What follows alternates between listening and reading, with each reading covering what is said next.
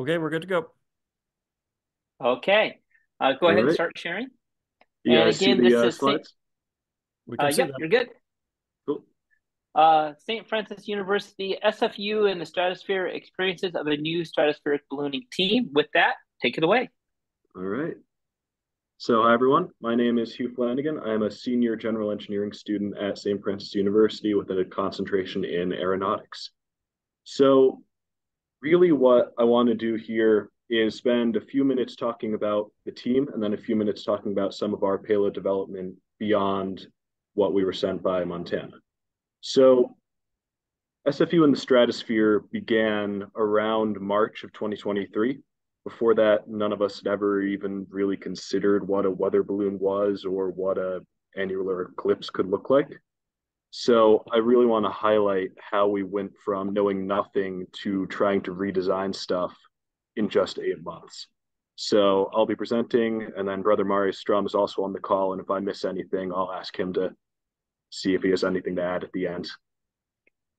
So, like I mentioned, we got started really in the spring semester of 2023.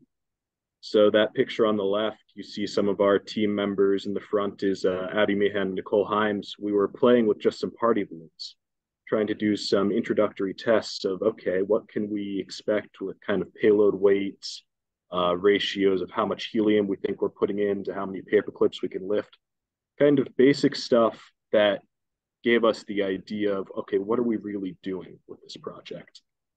Flash forward a little bit. This second picture is us over the summer. We earned a couple of research grants from our university Office of Student Research. And this is some of our students working on the ground station. And there we have, let me just move you guys over. Yeah, we have 3 of our students that were trying to set up that ground station. Took us quite a few attempts to get it to work right, and we need to check it again to make sure it still is. But that was really a primary focus was, okay, over the summer period, how can we prepare ourselves for this annular eclipse in October? So we were able to learn from our peers. So in May of 2023, the University of Maryland invited several schools from the southeast pod of the NEBP to come visit and kind of learn the basics of ballooning, almost like a ballooning boot camp. And that picture on the left is our crew that went down there from Loretto, Pennsylvania. And behind us is the balloon, either, I think it was the Snoopy balloon, I may be corrected later, that University of Maryland launched. So that was really a great experience because before that was the first time we had ever seen the balloon launch in person. The picture in the middle is a dry run we did. So those are some of our self-developed payloads later that summer in our Science Center building. It's got a nice atrium with 3 separate levels. So we were able to rig up a little pulley system and have Brother Marius at the top pulling up payloads, pretending to be a balloon so we could kind of get a feel for what a launch might look like while we were inside. And then at the top right, that was our first successful launch in Pennsylvania. On the left is 3 of the University of Maryland students that came up to help us. So huge shout out to the University of Maryland again. We really learned all of our basics about balloon launching from that group. So over that 6-week period over the summer, we launched 3 times. The first launch, SFU in the Stratosphere 001, we launched from Punxsutawney, Pennsylvania, of Punxsutawney Phil Groundhog Day fame. So we have us underneath the balloon launch tarp, inflating or just starting to inflate. And then at the bottom is our group picture after the launch.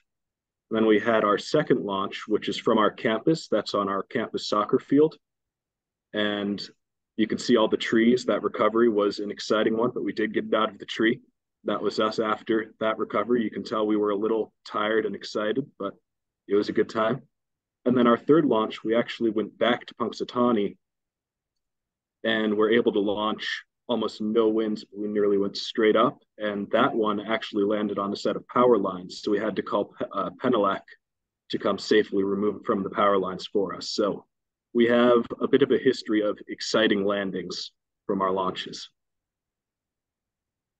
So our first launch during the semester was our practice launch before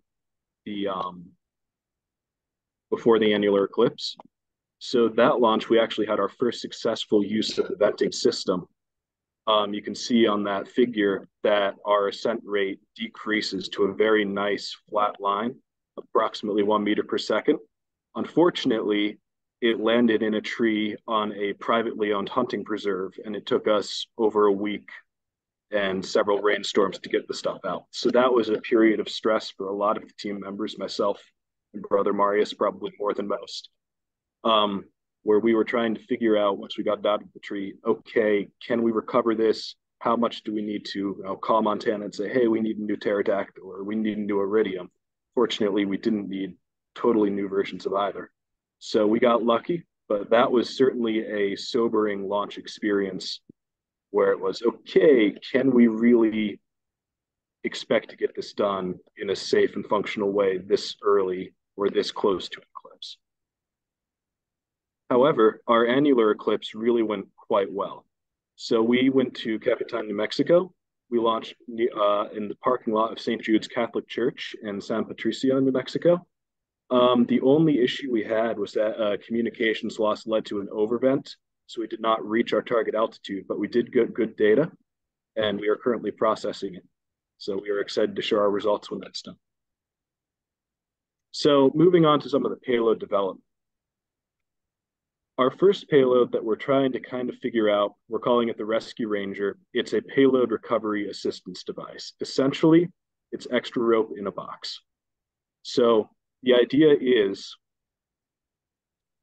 if we have rope that's retained in a safe way, so it's ideally not going to fall out in flight, and we do plenty of shake testing to avoid a sudden increase in flight line length, can we have it, if it's hanging in a tree, via remote control, drop extra rope so we can just pull it out, not have to worry about getting a tree climber, not have to worry about, trying to get a recovery pole up when there's no chance of getting a 30-foot recovery pole up to a 60-foot high payload. So really trying to work with what we've got and come up with a way to mitigate those tree landings, because in Pennsylvania, especially Western Pennsylvania, it's a very high likelihood. So this payload I know the most about because I worked on it more than most of the other students. So we have some of the components labeled in here.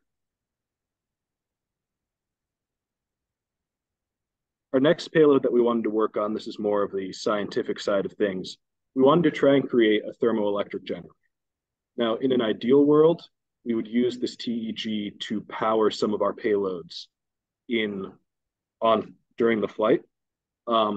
In theory, this payload would create a bit of a greenhouse effect on the interior with some of the dark components on the heat sink and raise that temperature relative to the very cold outside temperature and see what kind of voltage we can get.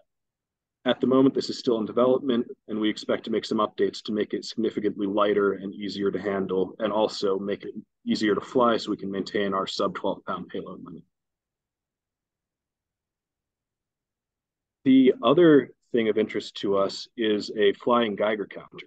So obviously, we're going to have different emissions during an eclipse, or we believe we will, than just during a standard day.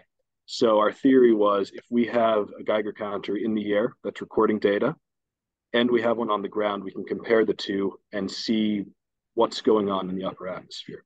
Full disclosure, this is probably the payload I know the least about, so I'm sure it will have, some of you guys will have questions, and I may have to refer you to some of our team members that have worked more on. And our last payload of interest that we've been working on, kind of inspired by a mix of the pterodactyl and the Occam's board and the vent control, is kind of an all-in-one PCB. So our idea with this, at least our primary one we plan to work on this semester, is can we have a GPS on board this unit that will allow us to autonomously vent?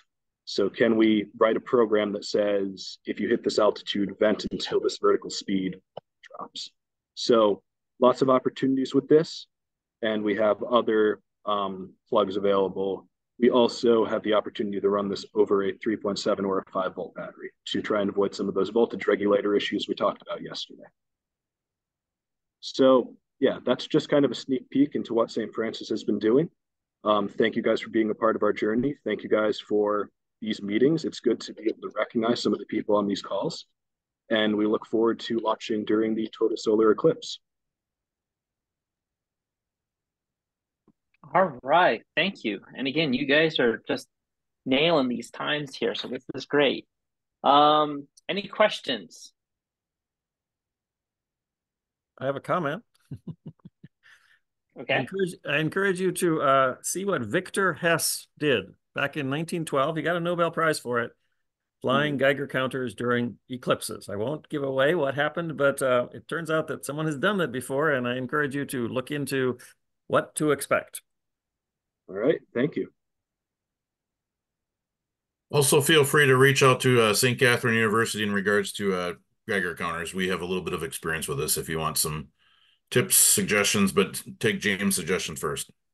All right.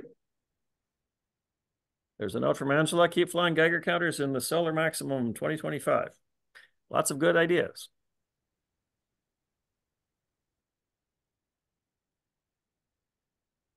Hugh, it looks like your payload is getting heavier. Are you taking instruments out of your payload? Yeah, so we've definitely had to play with the weight back and forth. I think we've only flown that Geiger counter once empty just to make sure we could attach it to keep us below that 12-pound limit. So we're kind of seeing, do we want to fly, any extra stickers? Can we kind of play with what kind of batteries we're using? So we're trying to keep as much instrumentation as possible, and certainly the Montana deployments. So we're just seeing what we can do with the extra weight. Thank you. So Angela suggested, you could put up another balloon. I have a question. Your rope drop mechanism, has that worked? Have you ever used it? So we've flown it a couple times, and both times it did not work, not because of the mechanical side of things, but because of the electrical. The time it was over the power line, we suspect there was some sort of interference because it was on a high voltage power line. And the next time we weren't able to get close enough to use it until about 8 days later. So the batteries just ran out for the servo. So we're hoping we can use it in a successful way at some point. Yes, I recommend probably not dropping ropes from power lines and pulling on the ropes. Okay. Any other last minute questions? If not, again, thank you so much. Great presentation. All right. Thank you, guys.